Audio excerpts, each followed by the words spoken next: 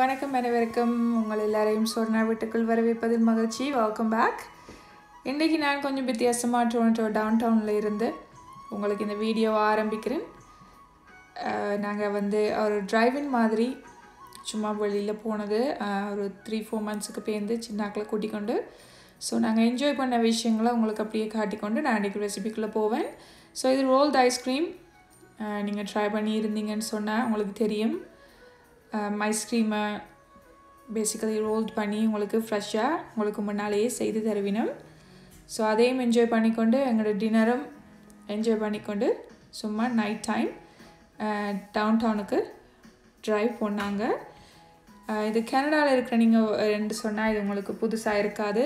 But நிறைய பேர் வேறு வேறு கண்ட்ரீஸில் இருந்து இந்த சேனலை பார்க்குறீங்க. ஸோ உங்களுக்கு வித்தியாசமாக இருக்குமென்னு சொல்லி இந்த ஒரு குவிக் கிளிம்ஸ் நான் ஃபுல்லாக எடுக்கையில் ஒரு கொஞ்சம் உங்களுக்கு ஒரு கிளிம்ஸ் மாதிரி night time down down Toronto எப்படி இருக்கும் கனடாலன்னு சொல்லி உங்களுக்கு காட்டிக்கொண்டு போகிறேன். இப்போ நான் நிற்கிறது கனடாலேயே ஒரு ஃபேமஸான ஒரு இடம் சிஎன் டவர். சிஎன் டவருக்கு கீழே தான் நான் இப்போ நிற்கிறேன். உங்களுக்கு நான் சிஎன் டவரையும் காட்டுறேன். இது கனடா விசிட் பண்ணி போகிற ஆட்கள் ஒருத்தரும் மிஸ் பண்ணாமல் பார்க்குற ஒரு இடம்.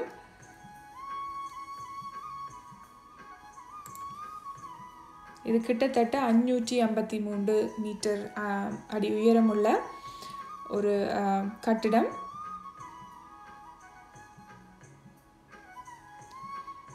நைட் டைமில் நீங்கள் வந்தால் தான் இந்த இடம் பார்க்க இன்னும் கொஞ்சம் அழகாக இருக்கும்.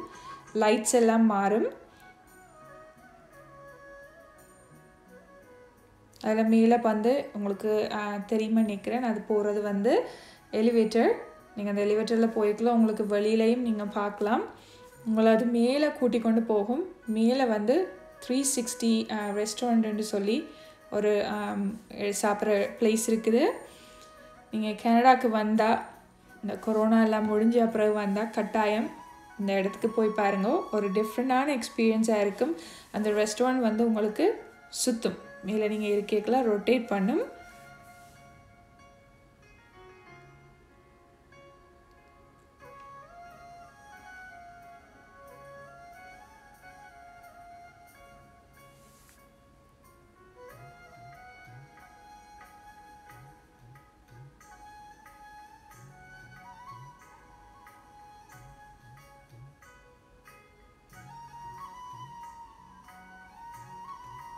இது ஆக்சுவலாக கனகாலம் இருக்கிறவே நீங்கள் போயிருக்கிறீங்கன்னு கேட்டால் பேர் சொல்லுவீங்க நாங்கள் ஒருக்கா போயிருப்போம் என்று சொல்லி யாரும் வெளிநாட்டில் இருந்து வந்தால் அவையே கூட்டி கொண்டு போனால் தான் இங்கே கனடாவில் இருக்கிறவே பேர் இப்படி பார்க்குறது. சிஎன் டவர் ஆகட்டும், நயக்ரா ஃபால்ஸ் ஆகட்டும், யாரும் வெளியிலேருந்து வந்தால் அவையே கொண்டே காட்டுற அந்த இதில் தான் நாங்களும் போய் பார்க்குறது. ஸோ இது ராஜர்ஸ் சென்டர்ன்ட்டு சொல்கிறது. இங்கே தான் கேம்ஸ் நடக்கிறது. இது டொரண்டோ எக்ஸிபிஷன் சென்டர் என்ட்ரன்ஸ். நான் சொன்ன மாதிரி நான் உள்ளுக்குள்ளே போயில அப்படியே ட்ரைவ் பண்ணிக்க உங்களுக்கு குயிக்காக அடுத்தது. ஸோ இதை அப்படியே பார்த்துக்கொண்டு வாங்க. இன்றைக்கி நாங்கள் என்ன செய்ய போகிறோம்னு சொன்னால் ரமன் நூடுல்ஸ். ஸோ அதுக்கு நான் 3 சிக்கன் துண்டுகள் எடுத்துருக்கிறேன். அதை நான் என்னட்ட இருக்கிற மேரினேஷன் இதை யூஸ் பண்ணி நான் மேரினேட் பண்ண போகிறேன்.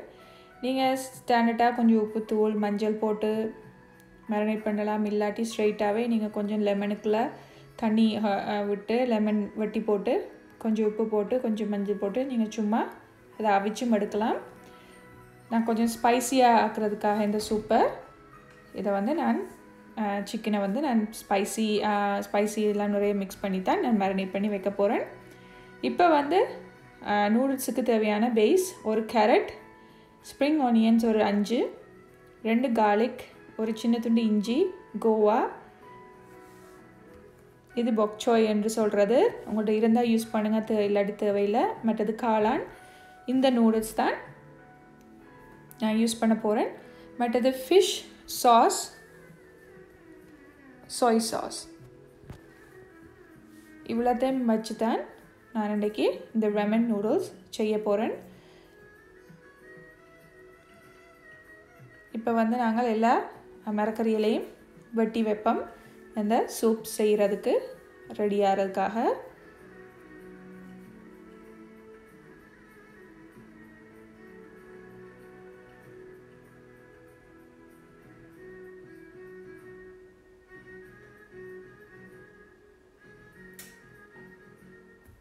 நாங்கள் வந்து இது ramen noodles என்று சொல்கிறது. பட் ஆக்சுவலாக வந்து ப்ராப்பர் வே இது சொல்கிறதுக்கு ராமியன் என்று தானே சொல்லணும். பட் நாங்கள் வந்து யூஸ்வலாக எல்லோரும் ramen noodles என்று சொல்லித்தான் செய்கிறது. பட் ஏஷியன்ஸ் வந்து ப்ராப்பர் ப்ரொனன்சியேஷன் ரேமியன். ஸோ அதுதான் செய்ய போகிறோம். இது குயிக்காக நான் செய்துட்டேன். இது ஈஸி வே. இது வந்து கனவிதமாக நீங்கள் செய்யலாம். இது ஈஸி வே. இப்போ வந்து 2 டேபிள் ஸ்பூன் நல்லெண்ணெய் தான் யூஸ் பண்ணுங்கள். நல்லெண்ணெய் 2 டேபிள் ஸ்பூனுக்குள்ள நாங்கள் இஞ்சியும் உள்ளியையும் போட்டு ஒரு கொஞ்ச நேரம் வதக்கினான் அந்த வாசம் வர்றதுக்காக. பேந்து வெட்டி வச்ச எல்லா மரக்கறியையும் போட்டு ஒரு 3 மினிட்ஸ் வதக்குங்கோ.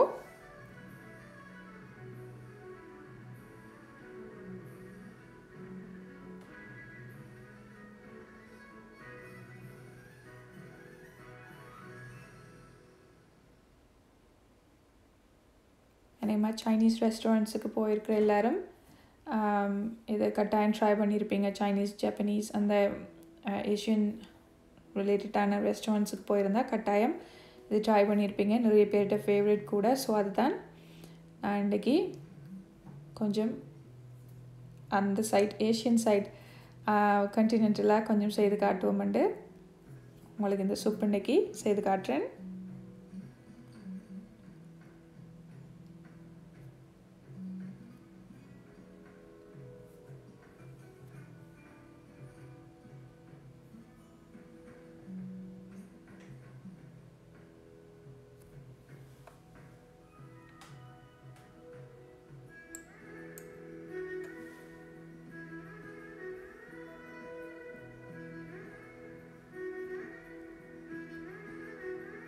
நீங்கள் சில பேர் யோசிப்பீங்க கேரட் வந்து என்ன ஆரஞ்சு கலரில் இருக்கிறது, நான் பர்பிள் கலர் யூஸ் பண்ணுறேன்னு. சில நேரம் வந்து உங்களுக்கு மல்டி கலர்ஸில் கேரட் கிடைக்கும் ஒரு பேக்காக. ஸோ அதில் தான் என்கிட்ட ஆரஞ்சு முடிஞ்சுது. ஸோ அதால் தான் நான் அந்த பர்பிள் கலர் யூஸ் பண்ணுறேன். இது வந்து சில்லி ஃப்ளேக்ஸ். உங்களுக்கு தேவையான உங்களோட ஸ்பைஸ் லெவலுக்கு ஏற்ற நீங்கள் போடுங்க. உங்களுக்கு ஸ்பைஸியாக இந்த சூப் வேணும்னு சொன்னால் நீங்கள் நிறைய போடலாம். அதோட பெப்பரும் கொஞ்சம் போட்டு நான்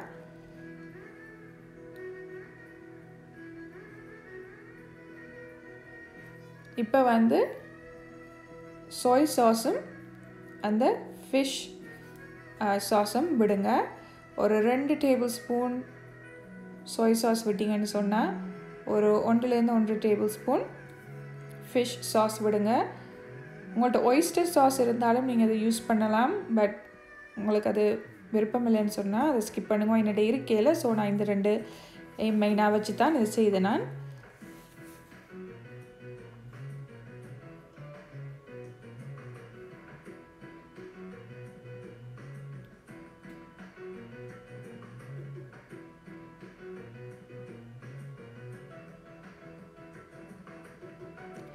ஓகே, இப்போ வந்து மெயின் இன்க்ரீடியன்ட்ஸ் வந்து உங்களுக்கு சிக்கன் ப்ராத் வேணும். அது வந்து நான் 2 கப் யூஸ் பண்ணினான். இப்போ இந்த அதுக்குலாம் நான் கொஞ்சம் தண்ணியும் ஆட் பண்ணுறேன். இது மெயின். உங்கள்கிட்ட சிக்கன் ப்ராத் இல்லாட்டி இது செய்கிறது டேஸ்ட் வராது. ஸோ இது இந்த மெயின் இன்க்ரீடியன்ட்ஸை மறக்காமல் யூஸ் பண்ணுங்க இதுக்கு.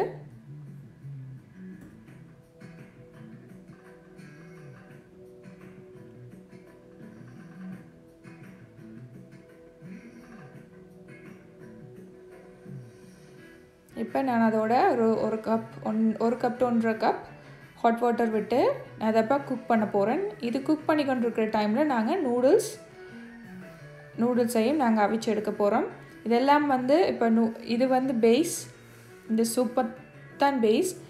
பேந்து வந்து நாங்கள் நூடுல்ஸ் அதோடு போட்டு நான் எல்லாத்தையும் சேர்த்து நான் டிஷ்ஷாக வந்து நான் உங்களுக்கு எப்படி செய்கிறேன்னு சொல்லி நான் காட்டுவேன்.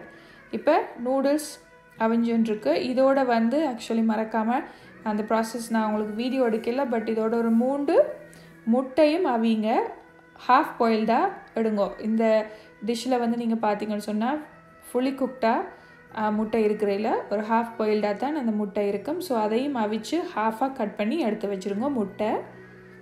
இப்போ வந்து நான் சிக்கனை வந்து ஒரு பேன்ல கொஞ்சம் ஆயில் போட்டுட்டு குக் பண்ணி எடுத்து நான் அதை வந்து பீசஸா ஸ்ட்ரைட் நீட்டு பீசஸா வெட்டி வச்சு நான் இப்போ நூடுல்ஸா வச்சு எடுத்தாச்சு. முட்டை வந்து கொஞ்சம் எனக்கு ஓவர் ஆயிட்டு. நான் இங்கால நூடுல்ஸை பார்த்துட்டு கேட்கல, சாரி சிக்கனை பார்த்துட்டு கேட்க எங்களை முட்டை over அவிஞ்சிட்டுது. But it's okay. But நீங்கள் half boil ஆடுங்க. இப்போ எப்படி அசெம்பிள் பண்ணுறேன்னு நான் காட்டுறேன் இந்த ramen நூடுல்ஸ். இப்போ அந்த டிஷ் பவுலுக்குள்ள வந்து முதல் சூப்பை விடுங்கோ.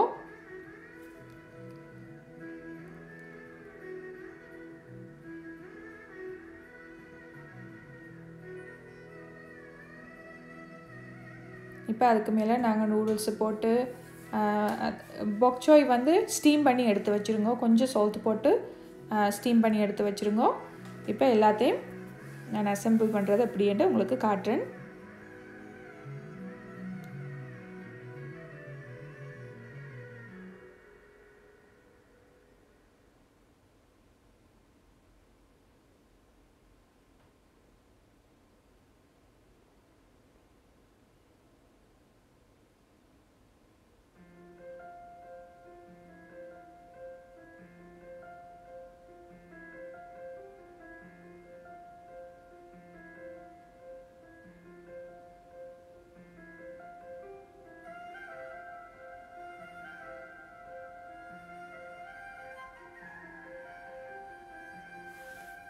கொஞ்சம் கார்னிஷ் பண்ணுறதுக்காக நான் கொஞ்சம் ஸ்ப்ரிங் ஆனியன்ஸ் எடுத்து வச்சுருந்தேன்னா நான் அதை மேலே தூவினீங்கன்னு சொன்னால் உங்களுக்கு ramen நூடுல்ஸ் ரெடி.